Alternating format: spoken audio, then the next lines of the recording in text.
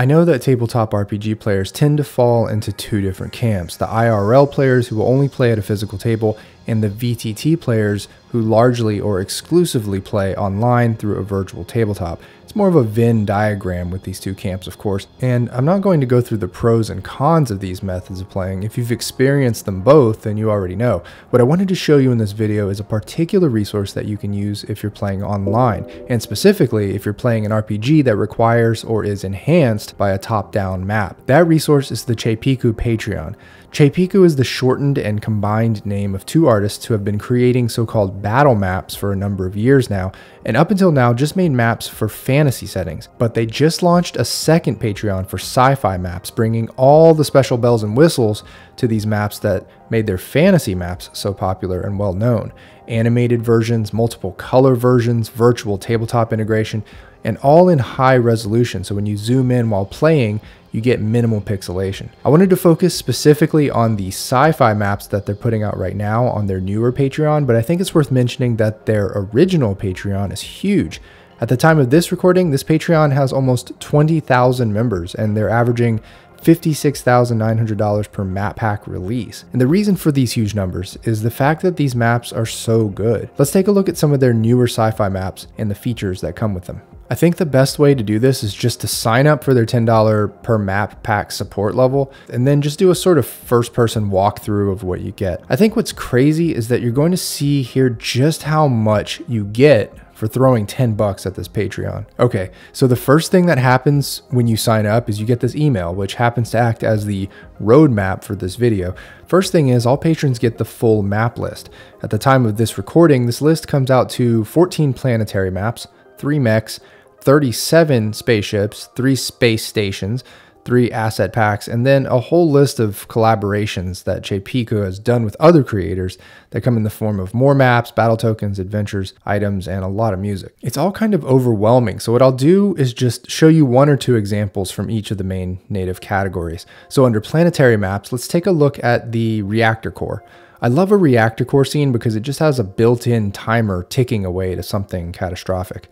At the $1 level, you actually get 4 versions of this map, which if you're not used to different versions, you'll get hooked pretty fast as a GM. Being able to instantly flip to a different version of a map to show a scene change is pretty impressive to players, and it also helps a lot with immersion. At the $5 level for this map, there are 10 more versions. Massacre, if you want to start the scene with horror.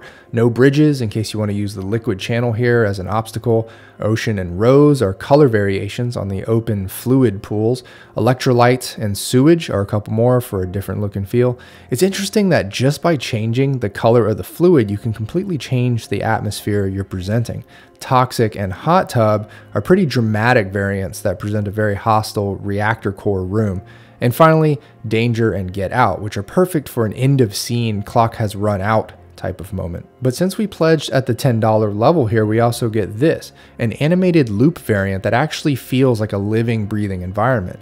I've played in a few games where the GM uses an animated map like this, and it really is very immersive, especially if the GM can find some ambient sound to accompany the map. There are just a handful of mechs created so far, but let's take a look at the Macro Kyra.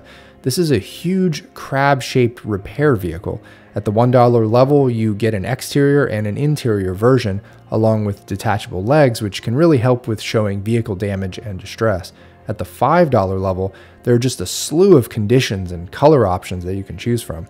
This particular mech actually also comes with a bonus map by Stained Carbon Maps. The idea is that your players could be inside this crab vehicle, exploring this crashed alien meteor site if you want. Okay, so as far as space stations, we only have 3 maps at the time of this recording, but check out these maps. Each map represents a cross-section of a massive station they call the Ouroboros, but which you can call whatever you want. So the 3 map packs released each cover one massive floor, and you can see this external illustration here of the overall station structure. Even at the $1 level, you're getting enough of a battle map to last a full session of gaming, or even a home base that serves an entire campaign.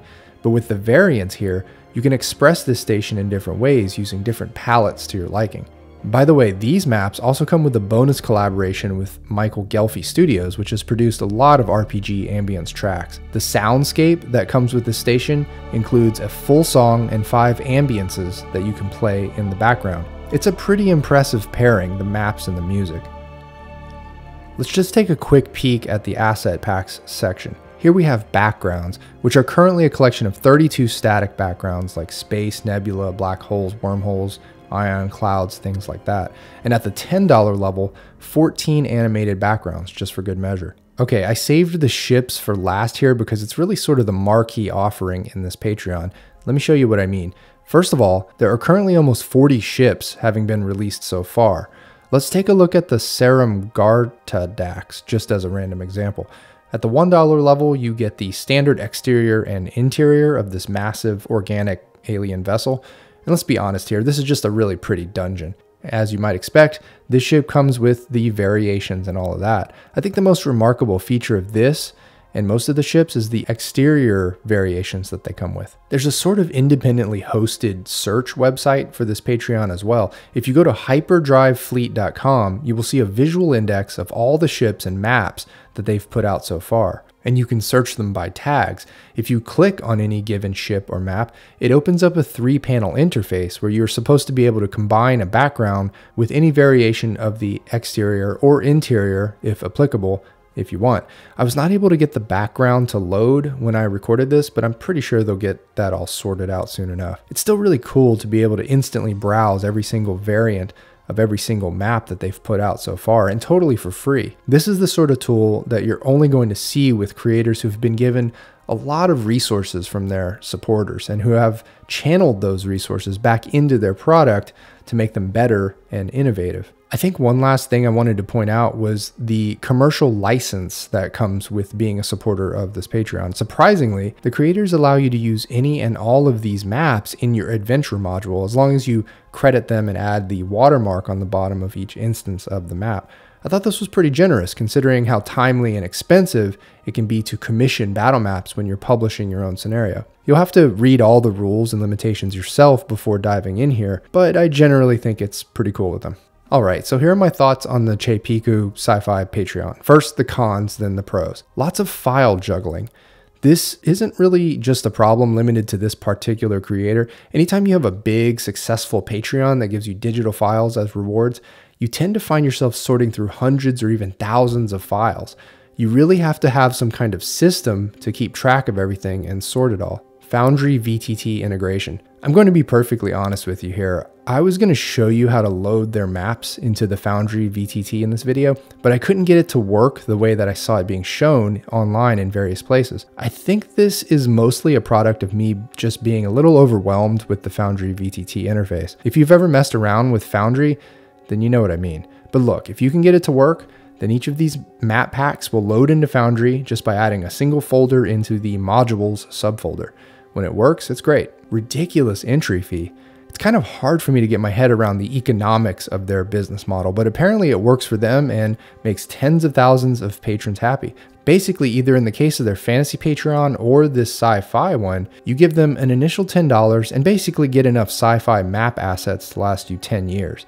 And then maybe once or twice a month, they release a new map pack and you can give them $10 per map pack as they get released. But again, you get access to all of their previous packs when you join for $10 to download and keep forever. Actually, there's another con here that this brings up, and that is storage space. If you're a hoarder of digital RPG goods, then your impulse is to join and spend the next hour and a half downloading and cataloging every single map pack on offer. Well, I did that once with their fantasy maps, and it was just dozens of gigs in storage. You'll face the same issue with the sci-fi maps. Storage is getting cheaper and cheaper these days, but it's still something to consider. I guess one of the benefits of continuing your patronage is that they can store all these maps for you, and you can just visit the Patreon page and download what you need when you need it. Variations and animations. I hope you got a good idea in this video of the kinds of options that you get visually with each map pack. The color and condition variants just give GMs a lot of options and hopefully even actually inspire them to do cool things with the scene. The end goal in any case is to make a memorable experience for everyone at the table, and I think having a dynamic map that can appear to respond to player choices goes a long way in delivering that experience. High resolution. These maps all come in high resolution, which is just vitally important when you're zooming in tight on player tokens and on various details. Excellent artwork. This should probably be the first thing on the list because it's the first thing that you notice about these maps. They're just all well illustrated and very consistent in their aesthetic. I've been doing this channel for long enough to know that there's a portion of you out there who are probably foaming at the mouth right now with rage. You're thinking, I don't need animated maps. I don't want to play a video game. I want to play an RPG. And I totally hear you. Animated maps and juggling different versions of maps isn't for everyone. The amount of session prep and technical flourishes that you want to have in your game is completely up to you. There is no one right way. Just keep that in mind before you leave your nasty tirade in the comments. I will say, in defense of all these colorful maps and animations, is that humans are visual creatures. We learn by seeing and we enjoy by seeing. Better visuals in your online game means you will probably be creating a more pleasurable and memorable experience for your players. That's just human nature. Look, the fact is, there's no substitute for good GM practices, but having nice maps like these can really help. And by the way, just as a side bonus on this particular map, Starship Graveyard, it comes with specifically tailored thematic background music by Coltrane Compositions. Again, for those of you who don't need this sort of thing and who have your imagination, that's great, all the power to you. For the rest of you, bask in this awesomeness. That's all I've got for now. I've left a link below to where you can find the Chepiku Sci-Fi Patreon. Let me know in the comments if you've used their maps before and how that's worked out for you. Thanks for watching. See ya.